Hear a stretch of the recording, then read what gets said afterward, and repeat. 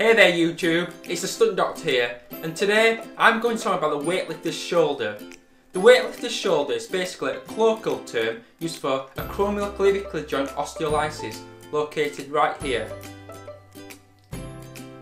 It's a repetitive trauma caused by weight training which causes tiny fractures here, thereby causing discomfort and pain. Exercises such as the bench press, the chest press, chest flies and shoulder overhead press increases the risk of this injury. Why? These exercises place the elbows behind the body and the shoulder excess extension, thereby increasing the stress of the joint, making it more prone to injury. Prevention. It's important to alternate exercise routines so you don't stress the acromioclavicular joint.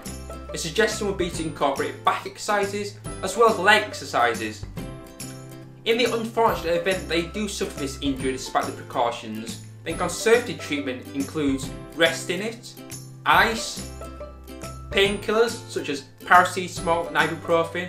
In some cases your doctor might give an injection of corticosteroids to relieve the pain.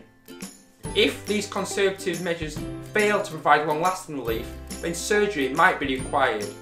In this case, the surgeon does a procedure called distal clavicle resection, and this might be done open or by keyhole. Prognosis. The majority of patients make a full recovery within 1 month and get back to their normal training program. Okay guys, so that's weightlifter's shoulder in a nutshell. I hope you guys enjoy this video. Please remember to like, share and subscribe. And today we're going to be talking about the shoulder. Oh no. Oh no.